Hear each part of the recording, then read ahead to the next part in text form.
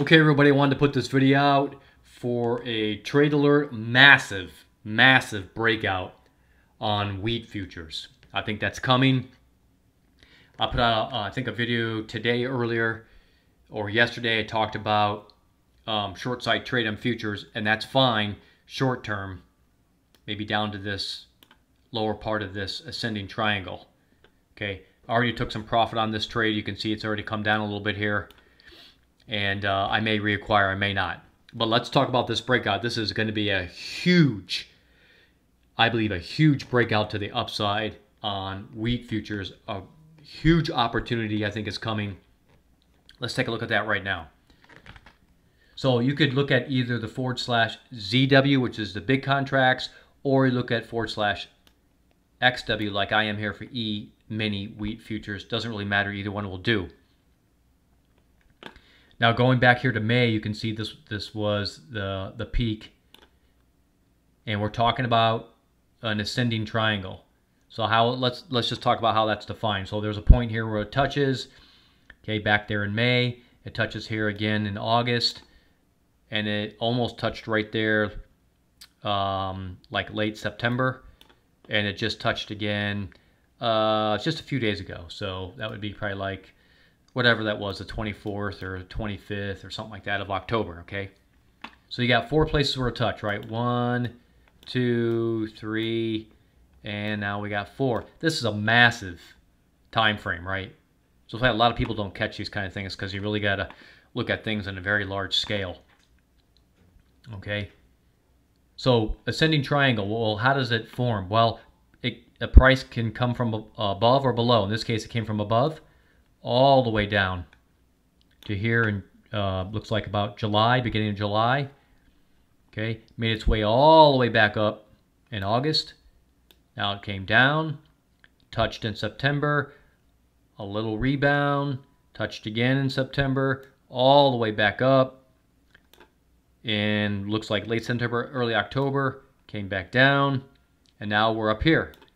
Typical. I mean, this is a classic ascending triangle where you have a flat top, okay, and higher lows. Okay, that's a classic ascending triangle. Okay, so that's how it works. Now, before we talk about, how I got to this breakout price up here, let's look at the volume, because this is really, really important. Now, it may be kind of hard to see, but there's some blue lines here, right? This is all volume. Here's blue line, here's a blue line, 3 of them, okay? And I'm drawing the yellow line, so forget about the candlesticks, just focus on the blue high volume spikes. So there was one right there, looks like in May, one right here in maybe early August, and another one right here, looks like late September, maybe right at the very beginning of October. So we can connect those 3 with this descending line, yellow line. Okay, so it's clear that the peaks over this time frame for volume have been descending. Okay, and then you'll see another yellow line here. Well, I just eyeballed the average. Okay, I can kind of do those things. If you're doing this for a while, you kind of can pick it out. So there's an average somewhere about right there. Okay, so that really helps to see that we have an ascending triangle, but on descending volume. That is huge. Okay, that adds credence to the fact that we're going to have a breakout to the upside, and it's going to be really soon. I'm surprised it hasn't happened already. Usually, we get these ascending triangles about 75% of the way through the triangle is when you'll get the breakout. Okay, right now we're further than that. Okay, let's switch over to a spreadsheet, and I'm going to show you the numbers. Right, so now here we are at the spreadsheet. You can see I've got up here wheat breakout upward, okay? Declining volume on an ascending triangle, yeah. So I got 2 breakouts defined here. Now the first one, they're both being pulled from this, both have the same high, 766.75, but they're being pulled from different lows because one of the triangles is bigger and further back than the other one. So let's look at breakout number 1 first. That's this one. You can see the low was at 607 and 7/8. The high 766 and 3/4. That's a difference of 158 points. The breakout obviously is up because we're talking about an ascending triangle. Now, based on a lot of data that's been done for decades, a good breakout target rate is about 70%. I just have it here in decimal format of 0.70, okay? So that would give us a breakout target of 877.96, okay? That's the more aggressive of the two. So you could set your breakout target there if you want to. Now, there's a smaller triangle within the larger one, and we'll call that breakout number 2. This is if you want to be a little more conservative. The low started at 679. It's the same high as 766 and 3/4. The difference there, which really can think of a difference as height, right? It's the height. From the top of one triangle all the way down to another within that ascending triangle, right? So this is really height. Also, of course, the breakout direction is still up. It's the same target breakout rate of 0.70 or 70%. That gives us, in the green cell here, a breakout target price of $8.28 for wheat. Okay? So I'm targeting, because the total time of this ascending triangle has been about, let's see, from May all the way to almost to November. Right? So almost 6 months. So just assuming that it plays out that long to get to this breakout target price, which it may or may not. But that would put us somewhere around May 2022. Okay? So I counted the bars. All right? For both those breakout 1 and 2. And 147 bars, that just simply means the bars on the chart. You know, if you've got the chart in front of you, you know you've got days going by, right? These are trading days going by. So 147 bars just basically equates to trading days. Okay? So like I said, normally the breakout would be about 75% is where you want to see that breakout happen. Right now we're at 82%. Again, in decimal format, okay? Let me switch to like kind of a purple. Maybe it's a little bit better. Yeah. So we're at 83%. Okay, normally 75 is your breakout target. What am I talking about? I'm talking about you got the ascending triangle looks like this, right? Sorry about that line, but let's see if I can make this a little better. So that's your ascending triangle, right? The price came down in here like this. It started bouncing around in there, and we're over in this area. Normally you'd see a breakout probably somewhere like that. It'd start breaking out, but it didn't. This one came back down, up, and now we're in this final. It might not even get down here, guys and gals. It might not even get down to the bottom of this triangle. Okay, which is somewhere I'm estimating about November 10th, 2021, right? Somewhere around there. Is where I'm estimating that this would come down and touch. But it may not even do that. It may just come down halfway into this and then off to the races. Okay? I don't really know what's going to happen there, but this breakout looks pretty likely. Okay?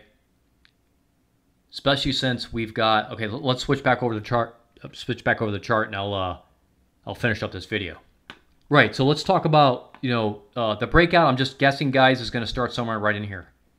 That's somewhere between where we're at now and this November. Let's see, I think it's November 10th. Let me just check the cycle here. I love when it gives me that, starts flashing, getting weird. Let's just check it. Yeah, November 10th. Yeah, so I'm not really sure I want to wait all the way to November 10th. I think it's kind of risky. It may not. So in other words, you would expect price to come down like this, maybe kind of come up one more time, and then down in November 10th. With this tight of a triangle, no. I'm more inclined to think whenever this finishes, and I'll throw in the technical indicators here in a moment. But whenever this comes down and finishes, okay, I think that's it. The next time it starts coming up, it's going to break out and go above this top of this triangle. Now, obviously, this is just a perfect an ascension, right? But we know it's not going to do that, right? It's going to come up like that. It might come back down below this line. You know, might even come pretty far down, whatever. Who knows? Come way up like that, fart around for a while, way down. You know, whatever it's going to do between now and then, right? And make its way up here to 828. All right? That's the first target price. So let's talk about that. Well, futures, if you're going to trade futures, the May contracts. Okay, I'd be going long on May. And there are contracts available for that. May of 2022. You got two choices. You can trade the ZW and hold them, or you can trade the E-mini. Okay, if you want to do the E-mini. This, for every one of these contracts, it's, I believe, 5 of those. It's right. You understand? So the E-mini ones, which what we're looking at here, they're 1/5 the size. Okay, 1/5 the size of the ZW contracts. So if you want to save a few bucks on your commissions and whatever, okay, you could trade the big contract. Just understand that, you know, you're going to have a little less flexibility to taper off positions if you're holding big contracts compared to small. So those are things you got to think about with risk management, guys and gals. Okay, I'm not going to get into risk management in this video, but you should really understand risk management. So being able to break up your position size and taper off or add to it is an important factor of risk management. Okay, that's another video we'll do another time. So the futures contracts May 2022 look really good. I think that's a good target. I think there's also March maybe. So if you want to target March, you could do that. Okay, I think May's a little bit better, but March might be okay too. Okay, for those that want to trade options, okay, the options on the futures, that's available too. And yes, there actually is, I believe, well, you know what, I haven't checked. But I believe there is May 2022 contracts. I don't know the strike prices. I haven't checked. For those that want to look, you can go to CME Group, okay, and just put in there, you know, in your favorite search engine, CME, listen to me, CME, and then you just go, you know, XW, okay, and that space XW, and it'll come up. And you can look at the specs, okay, and I think it'll say futures or options. There's like a little splitter. One side is futures, you know, something like that, and the other side is options. I think you can just pick whichever one, okay. But if you pick the options one, then you're going to probably see the strike prices in there, okay. Or you can do it in your favorite platform if your platform shows it and you got the data for it. But if you don't have the data, you can go check out the CME Group website, and you can look at the specs and the calendars and all that and the strike prices. Okay, I'm pretty sure they got it there. Okay, so those are two choices for those that want to trade options or those that want to trade futures. Either one. Heck, you could do both. If you have enough margin and margin on your account, you could do it. You know, I said today or yesterday, I talked about taking a short side trade. I already closed out for like a $200 profit, which was really nice. Okay, I might reacquire this down into here, and I might not. I'm not sure. Okay. Once the Big Daddy comes down and touches this line, I would not want to be short any longer. Even if the stochastic's like hanging around in this area, like it only comes down to here, it doesn't get to the bottom. I would not want to be short anymore. Okay, so I think short for another day or two at the most. You know, it could be a little longer. Sometimes it's kind of hard to tell what the, you know, this may come down and retract a little bit. So, but in any case, I'll be keeping a very close eye on this when the Big Daddy comes down and touches. From that point on, whenever price gets down to wherever it's going to come down, whether it touches the bottom of this triangle or not, I would think long right there looks really good to me. Okay, and the stochastic may not come down and touch this negative 40 down here, this bottom line. It may not get down there. It may not do one of these deals. It may just kind of come down like this and kind of start going up. Okay, and the Big Daddy will probably do it before the stochastic momentum index does it. Okay, looking at the big Mac Daddy, MACD. Well, there you go. It just looks like it's, it looks kind of like what volume has been, right? The volume has been. Let me get a line here. Just grab a line. Look at that. Whoops. Look at this line right here. It's just been going down. Line going down. Same as the volume, right? I mean, same as the candlesticks. Even on the Mac Daddy, you've got lower. Well, I'm sorry. No, it's actually the opposite. On the Mac Daddy, we're getting well, basically we're getting a wedge or a symmetrical triangle. Okay, take your pick, right? Even on the Mac Daddy, symmetrical triangle, you know, some type of wedge, whatever you want to call it. So even it's got a kind of this squeezed looking geometrical shape going on here, right? Look at this over here, guys. Let me get the pencil. Look at over here. 1005. Way back here in like late 2009. Look at that. Even over here in almost in 2011. It was way up there at 900. Way up here at 900. This is right at 900 right here. Okay? And we're in inflation, and we're in inflation mode. What does that mean? That means commodities. And wheat is not. Wheat is a commodity. You know, it's technically, yeah, it falls into futures, but it's a commodity. Okay, not like S&P 500 futures. I mean, they're not a commodity. They're futures, but they're definitely not a commodity. Not really. Okay, there is a difference. Wheat is a commodity, something we put our hands on, something that we eat. It's tangible, right? Silver, gold, all that stuff that's tangible. Those are commodities. You can physically put your hand on it. Okay, the whole bread, crackers, everything runs on wheat, right? We make a lot of food out of wheat. So, yeah, is it going to get up there? I believe it is. Here we come, 828. Yeah, it may play out over a few months. I'm going to start formulating my plan to look at my margin, look at all my leverage, start thinking about what I'm going to do. Whew.